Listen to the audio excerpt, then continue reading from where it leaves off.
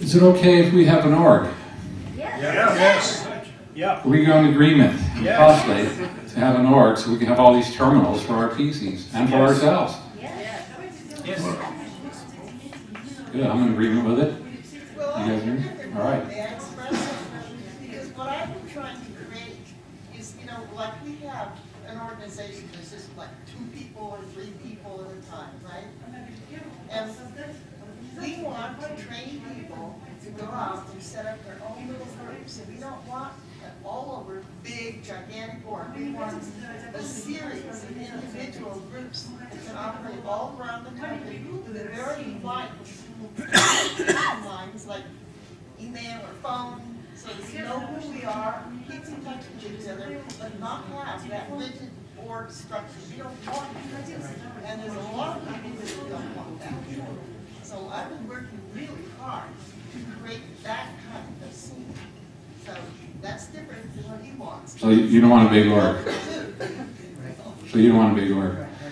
Well, I don't think he meant, and I'm going to talk for you, but I certainly didn't meant a duplicate of the Church of Scientology. See, this was the biggest difference. You know, when I got into the church in 1969, 70, the viewpoint was I walked in there and it was like, what could we do for you? Right now, when you walk into the Church of Scientology, is what could you do for us? We need some more stats. We need some more money. We need to sell some books. What could you do for us? In other words, you serve them, they don't serve you.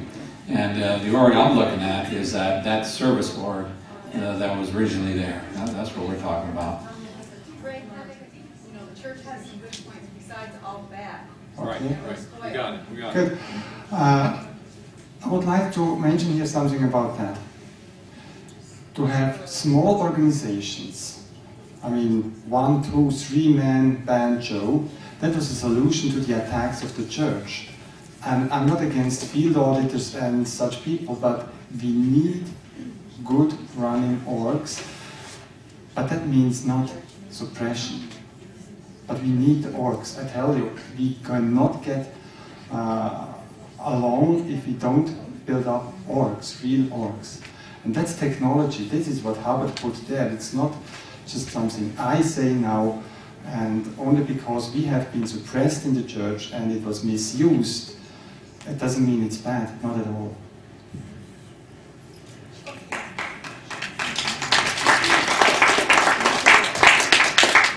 Very good. You got a question?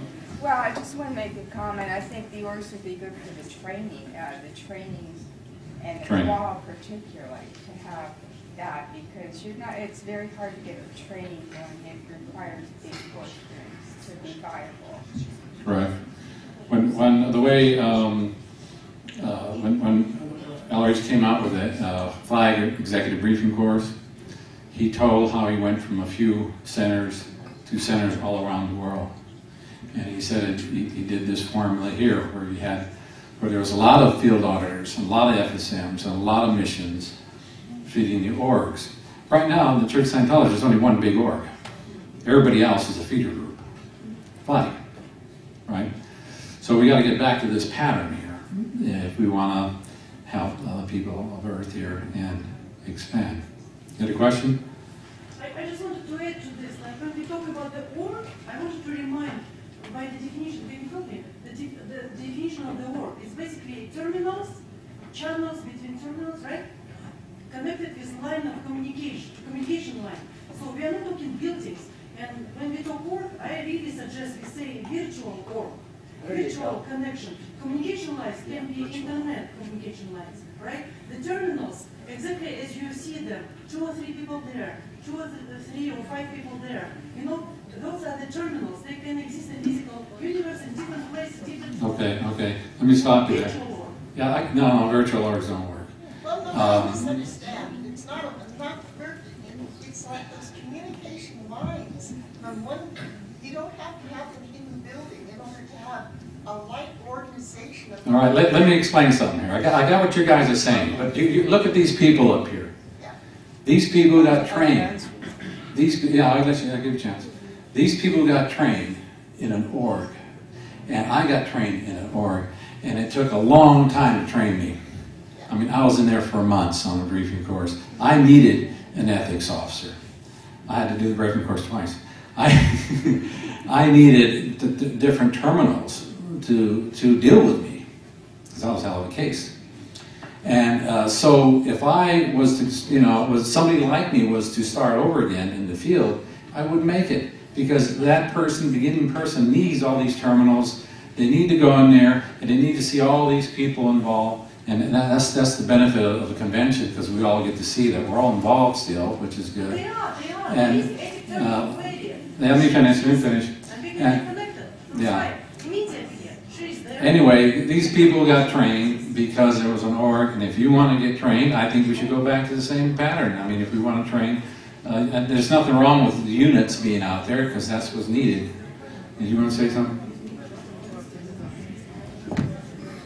When people are together, they are multiplying their theta. And it's only happening when there is an org or a group close together. That does not work on the internet or on long distance. I have seen it so many times in all those camps we have made. People come together, they're trained. The amount of theta around there is just incredible. It's overwhelming. People went home, and when we hugged each other and say we go home now, it happens many times. People are in tears, and they said, it's like falling in love on the third dynamic. And it's amazing.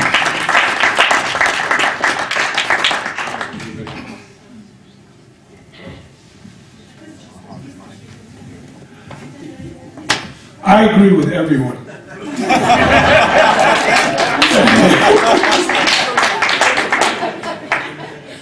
I think there should be organizations beautifully the way Scientology was in the old days. He's totally right. Being on the briefing course at St. Hill in Sussex, England for a year was magic. Magic. All kinds of magic occurred. That needs to be available. And I think we should all postulate that that is available. Small groups need to be available. They were available in the old days. They need to be available again. I agree. All of it needs to be available. Anything that excites an individual, anywhere they can go to have the thrill of being part of a third dynamic. I very much agree with this very elegant gentleman. And I think there doesn't need to be any conflict. We are OTs. We can create it all.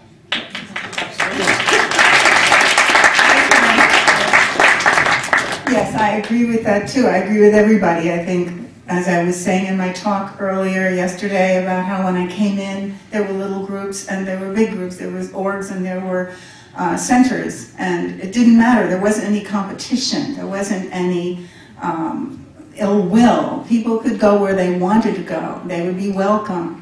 The org had the policy org superior image, where people who were more trained were nice to the people out in the field and said, well, send us your failed cases and we'll patch them up.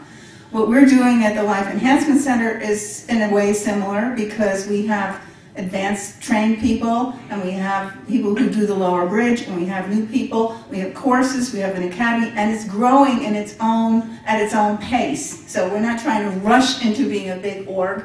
We like being small, but we're training people to be able to come into the group and grow. So I think it works both ways.